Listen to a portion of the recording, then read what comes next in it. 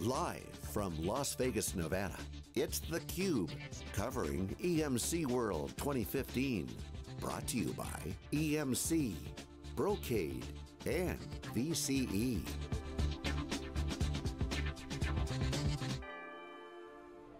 Okay, welcome back everyone. We are live in Las Vegas for EMC World 2015. This is SiliconANGLE's theCUBE, our flagship program, where we go out to the events and extract the signal from the noise. I'm John Furrier with my co-host Dave Vellante. Our next guest is Jessie Braasch at Evolution One team, VP of Infrastructure and Operations, Evolution One. Welcome to theCUBE. Thank you very much. So first, before we get into it, tell us about Evolution One. What do you guys do? What's your core job? What are you guys doing here? Give us a little overview of the company. Well, I think in a simple way of stating it, it's simplifying healthcare spending. So we offer an array of product lines like HSA and FSA spending accounts, defined contribution for retirement planning, things around, and deliver that through a SaaS solution, allowing our partners to administer to over 13 million consumers, in efforts to kind of combat the complexity of healthcare today. Noble mission. Obviously, everyone is hot on healthcare. I mean, IBM's CEOs like healthcare is the biggest opportunity that they see as a company. Everyone kind of agrees. At the same time, SaaS is the business model of the cloud, right? So you're seeing a lot of people trying to figure that out. So share with us your learnings from SaaS. Does it disrupt and innovate? What do you guys experience with that? How do you guys organize around that? I mean, how do you take the view? Is it pure DevOps? Does it migrate slowly? I mean, healthcare, you'd love a rip and replace and start all over, but it's hard. So share this, your SaaS approach and what you've learned. Well, I think the power of any SaaS solution is going to be the capabilities of how well you can integrate. Every one of our partners has their own unique needs, their own unique security guidelines and things to help protect the patient or any of the data that we store. The challenges that we have from a SaaS organization is really speed of scale. Obviously, security is at our forefront of everything we do around data and the protection of such. And lastly, you look at just the growth as the more and more requirements are brought forward in the market. How we handle those through innovation in our release of new product offerings in the SaaS, that puts more stress on the systems. So not only are you forced with the security and scale issues that any company today has to deal with, but just the innovation that we offer within a SaaS platform grows that 2 to 3x each year. I mean, the poster children of SaaS is Salesforce, you got ServiceNow. We were at their conference a couple weeks ago, so you get very high growth. You've got to scale out your business. So how do you build an infrastructure that scales out? I mean, obviously we're going to talk about where EMC fits, but forgetting about the products for a second, from an architectural standpoint, how does your company approach that? What's I think the philosophy there? In the last couple of years, our philosophy has been simplifying the management of our infrastructure. Outside of product talk, picking the right technology for the right workloads, so that each of them can flex or grow independently and not have to worry about the overarching design or the infrastructure supporting it as a whole. So by taking a federated approach within our solution, whether our certain business services are within this platform or this type of storage is dealing with this workload, it gives our capabilities kind of a complex, but it's a multi-dimensional capability of scale. So that's kind of a horses for courses strategy, which I get, okay, but the age-old debate is, okay, should I homogenize or should I go for the best of breed based on workload? So where should I be homogeneous and thinking about that, and where do you apply kind of best of breed, and how do you integrate all that stuff together? Well, one of the approaches that we found from an integration standpoint is obviously picking the right partner and the technologies that they offer, EMC. We've also brought their partner around VCE, tools from RSA. So kind of having that approach where it's not necessarily one platform or one solution, but picking the best of breed within each of those areas of that product family. Now each of those product families overlap, but picking the right one for the right workload and having a partner like around EMC with their product solutions, with their advanced software and their management tools, being able to help us simplify kind of the complexities then when you have a lot of different solutions to manage. So the fact that it's one company is... Well, there's a little one throat to choke there. Is a big factor, you're saying? Yeah, it definitely is. Okay. Yeah. All right, so what's happening in your business? You talked about SaaS, you talked about health changes in healthcare. Talk about the changes in your business. We heard this morning about digitization of all these businesses. You guys are on a growth trajectory. Talk about the dynamics of your business. Well, you know, we take apart and we get away from the speed, the scale, and security element of the infrastructure. You know, and what our business is doing within the SaaS and what my teams deliver on is simplifying our approach to how we manage that so that we can work on projects that are going to help drive those types of activities that we want to deliver, whether that be items that EMC has been talking about the last year around the third platform. You know, we have a very aggressive mobile approach. The analytics and the big data aspect of what we deliver within our SaaS, providing that across our book of business, is an area of focus of ours in the next year or two on how we can use our data to help our partners become more nimble and adjust to kind of how the trends are going within the market. So I think that third platform approach, you know, is really where we're driving our SaaS solution towards. Enablement of the mobile, and then making the best use of all the data that we have within the SaaS. So, we were talking off camera, you have VC, XtremIO, you got some VNX, Atmos, you got Data Domain. Yes, Viper. It might be easier to say what we don't have. Yeah, Yes, we have a very federated approach. Yes, we do. You got a VMAX? Yeah. No kidding. We do. Okay. You have vPlex in there?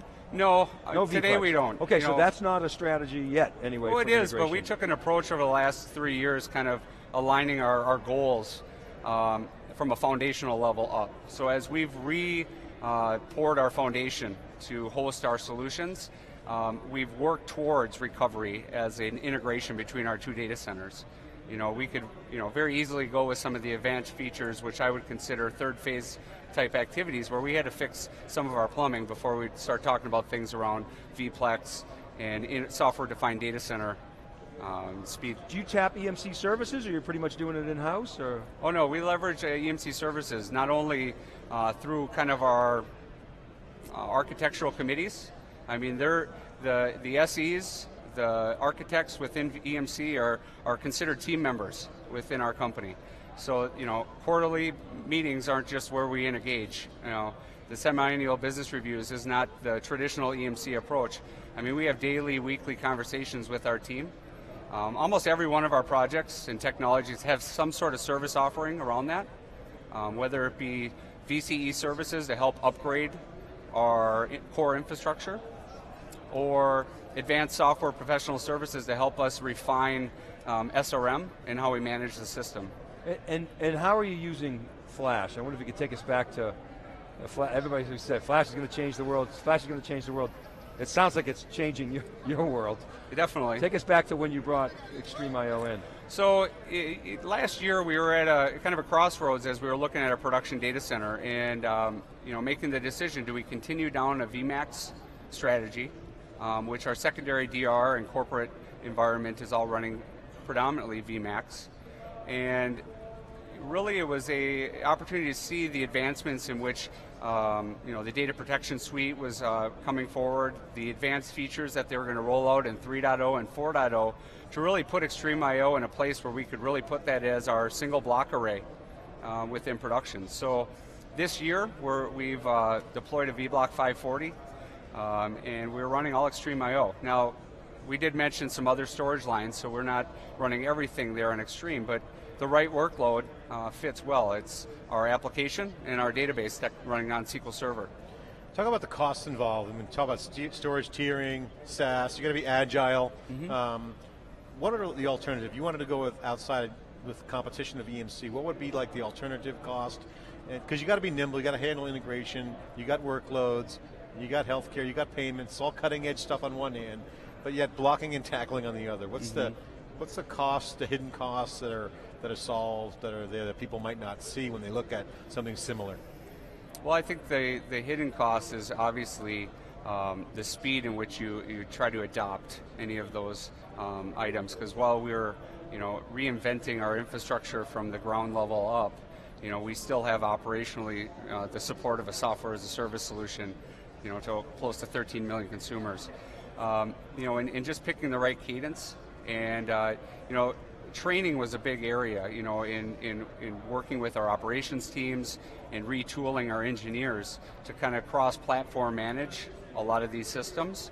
That was a big cost in how we, you know, you take your traditional storage admin, and now you're asking that individual to kind of manage across, that software element of the complete solution, no matter what type of storage array or compute or networking. So that was a big, we probably underestimated that hit to how our, the culture of our infrastructure and our ops teams were going to handle the change. How do you manage the complexity of the different platforms in a way that keeps operations from being disrupted, at the same time providing the value? Well, while it seems complex from the outside in, from the inside, I think we've simplified.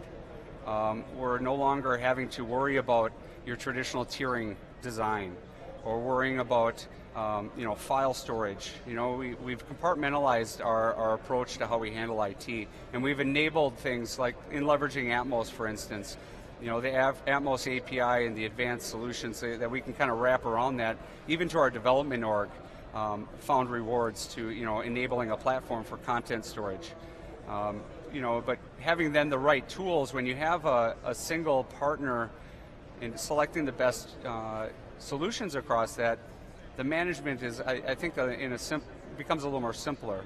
While we federate out and it becomes more things to manage, the responsibility for that vendor to provide you a cross-platform tool to manage across those devices is a key cost driver for making that. Outcomes, business outcomes. What can you? I think it's been an enabler. We've seen from 40 to 50% improvement in a lot of our core offerings, just with some of the storage that we've in place. Obviously Extreme IO, and that's Workhorse and Beast earlier today on what that can deliver for database technologies and your traditional web applications. But we found as well the ability for us to bring features to the marketplace with some of the just out-of-the-box things that EMC provides within their solution set, where we don't have to write our own code to do those features. So these are improvements and services that you can monetize, is that Definitely. Right? Yep. Okay, we got to go. I want to get give you the final word. Since EMC created this roadmap, share with other potential customers what what they could get out of redefining their storage infrastructure with EMC. Well, I think every solution provider is going to have their best of breed and competition, and I think EMC's product grown immensely from the story of how they're tying it all together with security and management. You can't find that in other technologies. I mean, everybody's going to have something where they want to attack a certain point of that portfolio.